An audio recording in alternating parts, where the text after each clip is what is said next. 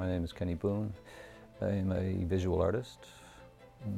Have been for the past 20 years and probably 10 on top of that one. 20 years professionally.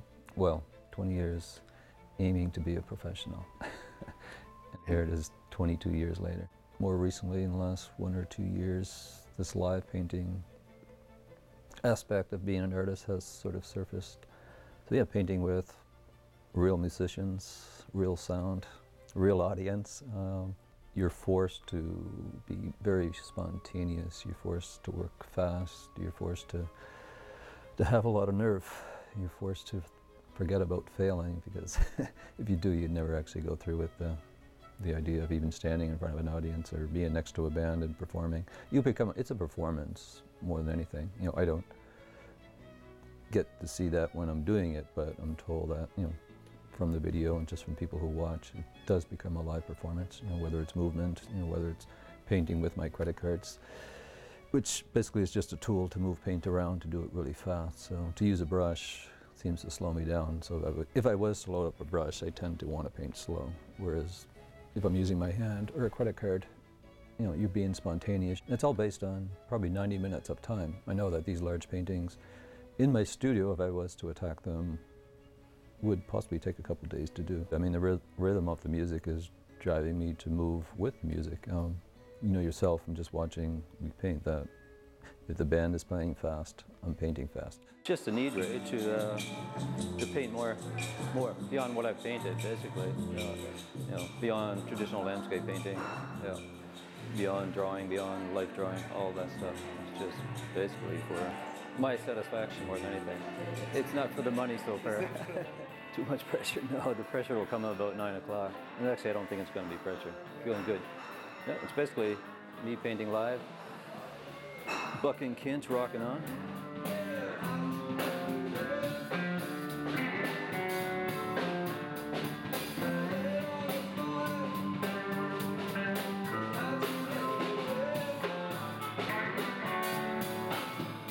I've known Kenny for a long time, and I've seen him doing his painting things, and he's painted on stage with us before, and it's always like a weird, oh, what's going on? Hey guys, what are you playing tonight? I don't know, what are you painting tonight kind of thing, right?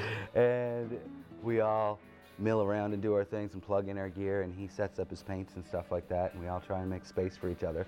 There wasn't a lot of, for the Sky Cabin gig, there wasn't a lot of space there, because we were, what, like 30 feet up above the ground. So, yeah, it was tight. But yeah, it's a great experience. It's really neat bringing two different art forms together.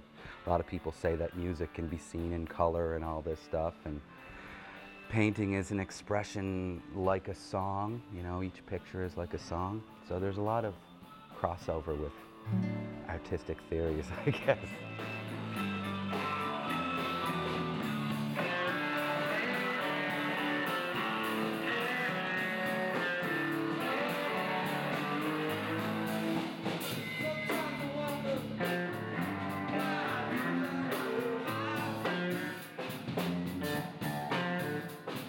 I said I should just start a band, and it was like the way we put it, would you like to play a concert band instrument from scratch? Or have your kids left their instrument in the closet? Or have you not touched your instrument in 25 years? That kind of thing. Now the product doesn't reflect the instruments at all visually, like you just don't see an instrument in it, but we see our story, and probably another reason why I like Kenny, because of stories that he creates from his paintings, whether it's just on the spot or something that is from the past or whatever. And we have a story, and Second Wind has a story, and once again, Kenny's connected to the people that are involved in this story, and I'm so happy for Kenny because, you know, I want to see him do well and live here in Cape Breton and prosper.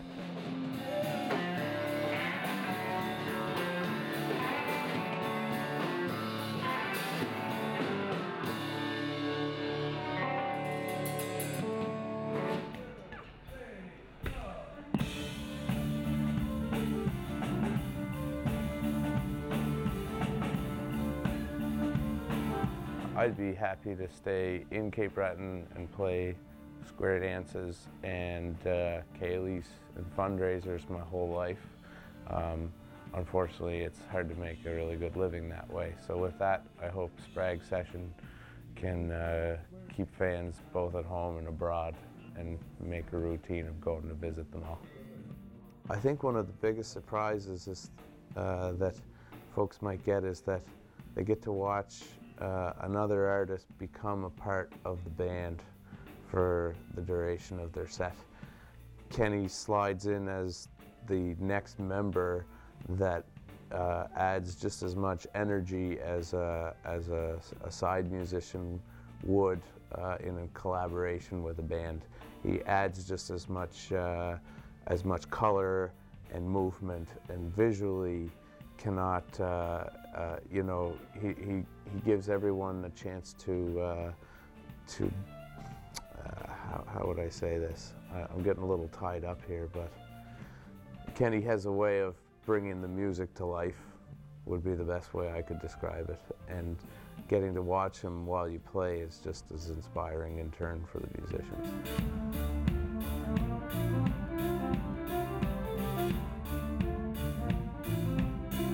So yeah, cameras are nothing. They become non-existent, same as the audience. The audience doesn't exist when I'm painting.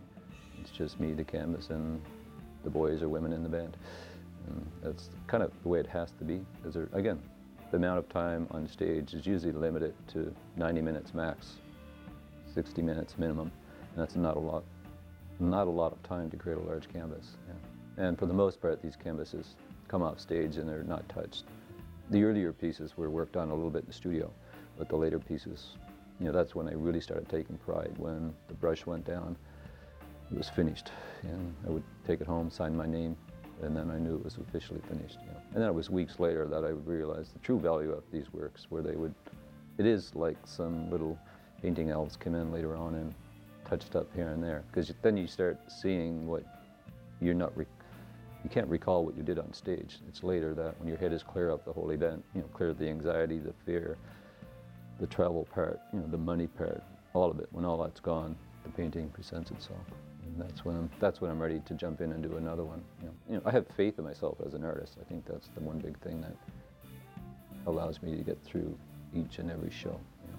And it's been a long road. It's been 2 years, I believe 4 months approximately, to create this full series of paintings. You know. Whether I keep going, that's another question. I certainly would like to keep painting, not under the same pressure of trying to create 20 works, but always having that opportunity to paint live on stage. You know, it forces me to think outside my own sort of comfort zone. I mean, there is the studio that I'm so used to painting in. You know, I've got control of my music, I've got control of my mood in some ways, energy, everything is sort of in front of me, but on stage, you're at the mercy of, again, that 90 minutes of time. And the materials on hand and the canvas in front of you, there's so many limitations. But what happens on stage would never happen in my studio, so that's the sort of beautiful part. I mean, I know that. So that's the part that's most exciting. I just think it's a good thing for anybody to do any kind of project, really. You know, anybody who's getting excited about art or excited about music or excited about poetry, or I don't even know what people are into. People are into a lot of stuff, so I think they should express themselves, and hopefully they'll be able to let other people learn from their gifts and, you know, take something to their own hearts from this art and expression. And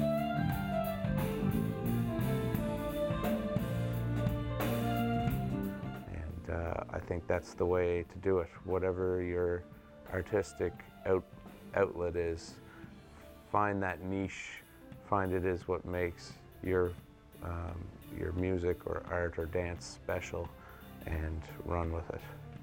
I think stepping on the stage is fueled by my passion for being an artist. It truly is. There's a passion that's, again, sort of maybe built within. Maybe I was born with this passion to be an artist. I'm not quite sure. I mean, it was obvious to me at an early age, whether I was 10, 11, that I was going to start painting, because as a kid, you know, I was the guy who painted my own helmet, my motorcycle, my neighbor's motorcycle, which again slowly snowballed into painting motorcycles from all over all over the Maritime provinces, you know. And so again, even then, I'm building my sort of visual skills on playing with color and playing with material.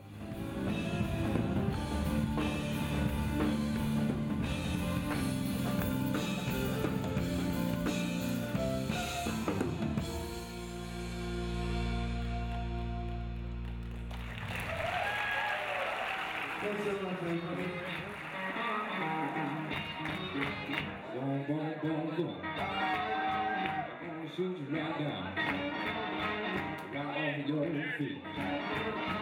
Get you in my house. Boom, boom, boom, boom. So yeah, as time progressed and I had more opportunity to paint live, that's when my artist became more confident. I became more used to the materials on hand. I knew what the paint was going to do. I started messing with fluid acrylics, not just sort of buttery acrylics, mixing them up. So, you know, I mean, to start a painting, I certainly like using very fluid paint. So when I, you know, smash the painting or the canvas with water and just throw color at it, there's an immediate motion that happens. And that just, I mean, I do the same thing in my studio with watercolor where I wet the paper, color explodes, and it gets me moving. And so it's kind of like first gear. And you just, you know, I think my mind has more than 6 gears, and I just rev it and rev it and rev it and just keep it going and going and going. And again, as you've witnessed, these things just happen, and there's no hesitation, there's no time. I mean, you could take the time to do nothing and think about it, but when the music's playing, it's time to work, and that's when you work. And there's no, you know, I don't sense any hesitation on stage. I'm always, you know, thinking, you know, spontaneously. It has to happen that way. And there's no one else going to answer my questions either. All those questions that are being sort of asked in that moment, you know, I need an answer in that moment. You know, yeah, I've said before, it doesn't mean I'm making the right decision in that moment, but if it's messed up, then I just somehow figure out how to fix it. And in my mind, it's never really messed up. I might make a decision that reflects on the downfall of the painting, but I know if I go back to it, it'll work out. So again, it goes back to that confidence of having that confidence. And the confidence comes from 20 years of painting. It's not that one night that Mingo would allow me on stage with him. It was 20 years prior to that of, you know, being a traditional landscape painter, you know, doing life drawing for years, just applying myself creatively almost every day in every aspect of my life, not just painting. It's, you know, gardening. You know, my own studio is custom built to suit my needs, and most of the furniture, the walls were built by myself, my father and my brothers. We all sort of chipped in. So, and there's that aspect of me, the sort of gene that my father has of being creative, being inventive. I know I have that. My brothers have the same thing. You know, they both work construction, and every day they're building, you know, fancy bulkheads, you know, odd buildings. You know, my youngest brother deals with the automotive, airline, and marine trade, where he repairs carpet, vinyl, leather, and he's always dealing with color. So in some sense, you know, he's dealing with that same sort of gene that we were all gifted. So yeah, I certainly thank my father inside many times. I need to thank him in person, but for now I thank him inside. Yeah. And so, you know, that's part of my strength. You know. Certainly didn't come from high school. High school offered me nothing other than, you know, maybe manual training, which was the one. There was one high school teacher in manual training who recognized that, you know, I was good at woodworking. And so that was, again, being creative, using your head, using your hand, using tools. So I do praise him. The rest of it I want to forget about, because he really, you know, scolded me for daydreaming, which was, I can remember staring out the window one day and thinking about making stuff, thinking about this telephone pole that I was staring at and who put it there and who designed the light. And I was quickly scolded, and shortly after they actually stuck me in a room with people who were sort of troubled, and I certainly wasn't troubled. I was just being who I was, and it wasn't recognized. You know, I look back and I think, come on, there's so many people, you know, they have a hidden talent or a talent that's undeveloped, and they just don't get a chance to use it. You know, whereas myself, again, growing up around my brothers and my father, it was just a constant making things from nothing, from garbage sometimes. I mean, still till this day, I'm not a garbage collector, but I certainly, if I need something, I'll make it, try to make it before I actually go out and buy it. So I've learned over time just to trust my own sort of intuition and allow, again, that manifestation thing to sort of happen. And It's like there is some higher power, and I'm hooked up to strings, and it's sort of walking me through most days.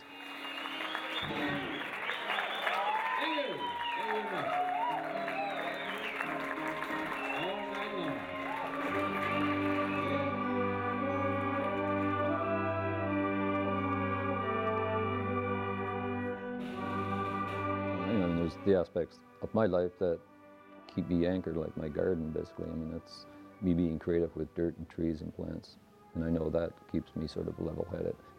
There will always be that effort to keep myself, keep myself clear-minded, if that is even a word, just to keep myself going, not add a ton of pressure into my life. Because the more things I start to do, whether it's endless projects, I do find that I can overload my head, and my artist basically gets shuffled under the rug. So I'm always aware of protecting my artist, because there is an artist inside me. There's a man, there's an artist, and the artist needs to be looked after. And I've learned how to basically accommodate my man in order to be an artist. So, and that's taken a long time. And the rules change all the time. Well, I mean, you do stuff like you're saying where you work with people and, you know, you try and get stuff on the go, you know, outside of your own personal realm, so that you can, you know, get a little bit of money into your bank account so that you can pay your bills and buy your food and do your stuff, right? But always in the back of your head, you gotta be working towards what you want. And I mean, that might sound selfish, but I mean, you are yourself. You gotta work towards what you want in some respect, being compassionate to others or whatever, like I'm not saying that, but you have to do whatever you have to do to get your art out there in the way that you want it. It's choices we make. It's fair. It's the way it goes. I don't have a monopoly on what I do. I just happen to make. I mean, I do without. I mean, most people would not. Most people would rather drive a new car than drive an old car like I drive. But my old car suits me fine. It works fine because I look after it. So yeah, there's a price to pay to have the freedom that I have. I know that. You know, there's days where I wonder if, you know, what I've given up is worth it, but in the end, I think it is. You know, I think I'm 52 years old right now. I'm not even quite sure anymore, but I don't live like a 52-year-old person. You know, I think I don't live by a number. I just sort of, again, I live every day, and hopefully wake up every day feeling excited about whatever it is this day is going to present to me. You know, whether it's, you know, having a relationship that's exciting and fun, whether it's having friends, whether it's having family around me, you know, good friends, always having music around me, you know, just having time to rest, having time to walk. It's all important. It's not about stressing out, even though I'm sure I have my stresses. My life, for the most part, is kind of stress-free.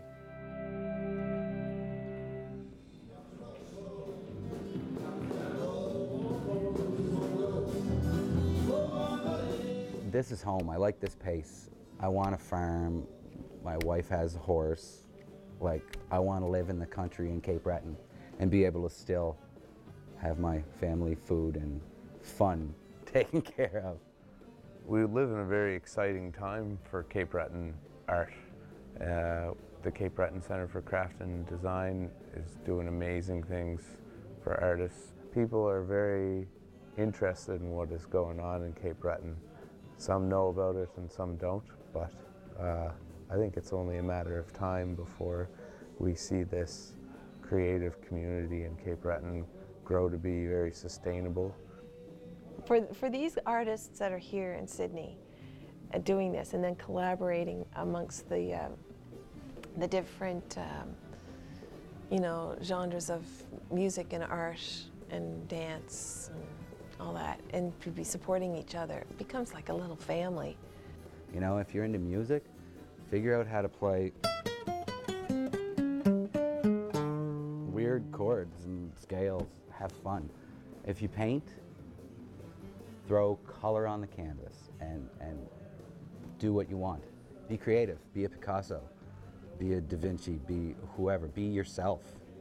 Interpret whatever life throws at you into your own art. I mean, there's not a day that I'm not walking the shoreline of Cape Breton and being, you know, thrilled by what I'm seeing. And so, yeah, there is no shortage. I think I could, you know, live out my life as an artist and always have something to paint. Just don't stop doing what you're doing. Obsess over your Obsess over your craft, obsess over what you're doing. Put as much time as humanly possible into it before ruining the rest of your life, which will eventually cross over and happen at some point. Stay inspired, be happy, make mistakes.